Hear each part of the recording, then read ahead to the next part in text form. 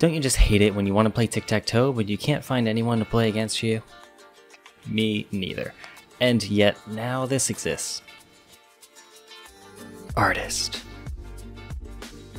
Poet. I do not like green eggs and ham. I do not like them. Sam I am. And professional tic-tac-toe player.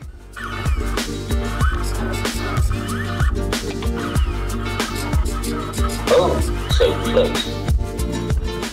So a few weeks back, I was thinking about what my next project should be. My wife suggested I make a robot that can play you in tic-tac-toe, and I said sure, because why not? After being trapped inside for months on end, my marbles is turning into mind and I could really just use a robot friend. So I not only designed a bot that plays tic-tac-toe, it's a bit passive-aggressive while doing so. Nice one, idiot. And has a few hidden features to ensure that it will always win. But first, if you aren't subscribed, please consider doing so now and hitting the bell. It helps show your support and grow the channel even quicker. I have a really ambitious goal to break 7,500 subs by the end of the year, so let's try and make that happen. Now back to the project. With the concept finalized, it was just a matter of getting to work in CAD.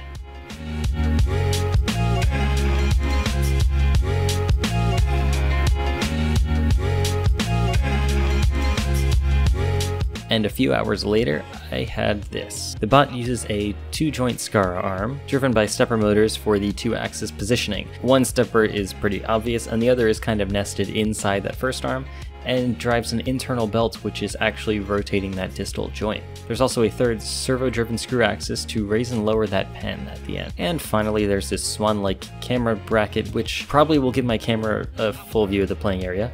At least, I hope.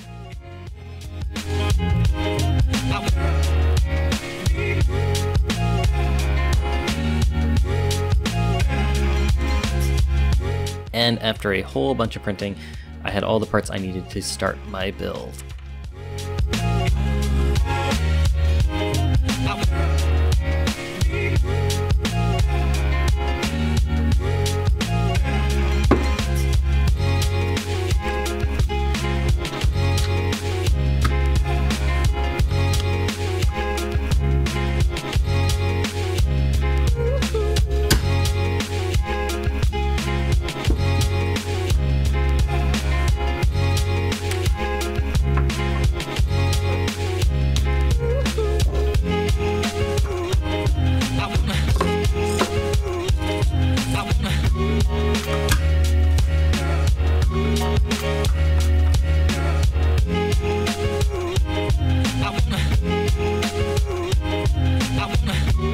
Now, making it move. I could have just soldered up a proto board, but since custom PCBs just cost a few bucks, and because I'm crazy and overdo everything, I figured why not make my own custom PCB.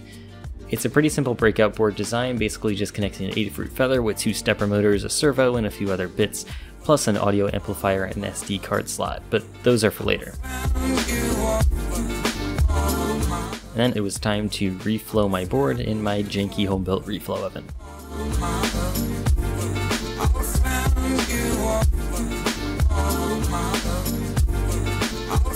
And then I wrote some code. Sorry, too fast? Don't worry, I'll come back to this later. First, let's test the PCB. Okay, let's pretend I tested the PCB. I forgot to actually record this, but it didn't work.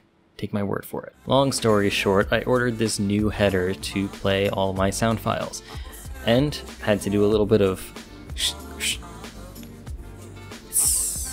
in order to make things work. And after all that, yep, still nothing.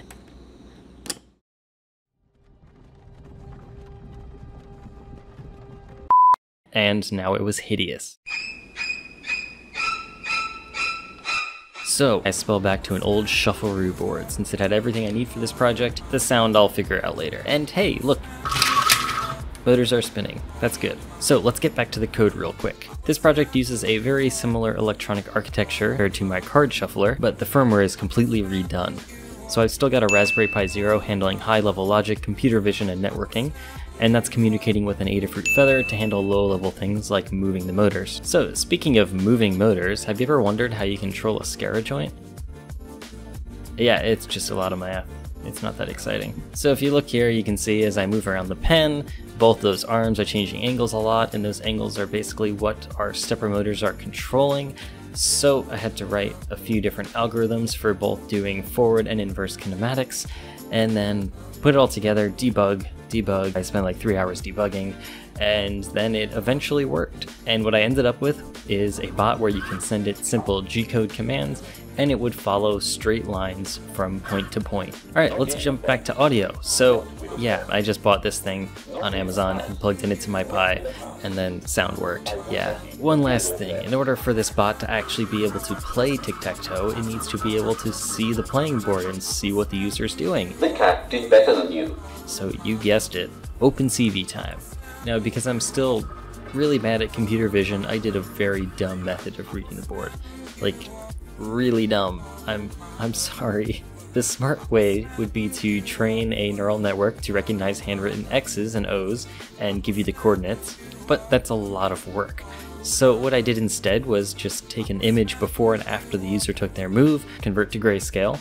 I did some transformations so it looks like the camera's directly overhead, which just helps with the math. And then I looked in the 9 quadrants for whichever previously blank quadrant had the largest difference. And this indicates where the user took their move. No, it's not foolproof, but it works pretty well in this application. I then take wherever I think the user took their move, feed it back into an AI. That's right, I wrote a Tic-Tac-Toe bot AI, and that will determine where the next move should be taken. Or if the bot needs to take some lethal action to win. Yeah, let's not talk about that. Alright, so let's give this thing a shot. Game number 1. Are you ready? The bot starts off by drawing a game board, and then taking its first move. Take your move. It then waits for the user to take their move, using the before and after images to figure out where they went, and then feeds that back into the AI, which does take a while for the bot's first move because there's a lot of potential outcomes to consider. Your move.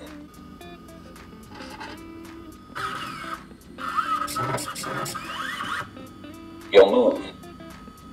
Alright, so in this case, I was a dum-dum. My first move was wrong, and the bot swiftly ended my career as a professional tic-tac-toer. That's a thing. Oh, so close. Your move. But what happens if I make a better defensive move?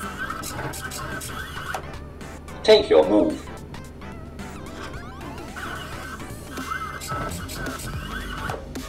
Take your move. Take your move. Hey, is that Liam Neeson behind you? Maybe next time. Oh, okay.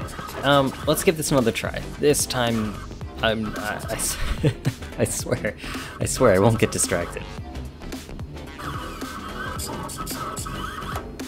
Take your move. Your turn. Ha ha ha ha ha, I win again. Maybe next time. Fine, I give up. This is just a remarkable creation. Honestly, whoever invented this should win a Nobel Prize or something. Yeah, but all jokes aside. Nope, sorry, one more joke. On top of just being a fantastic tic-tac-toe player, it even has a cat-friendly mode.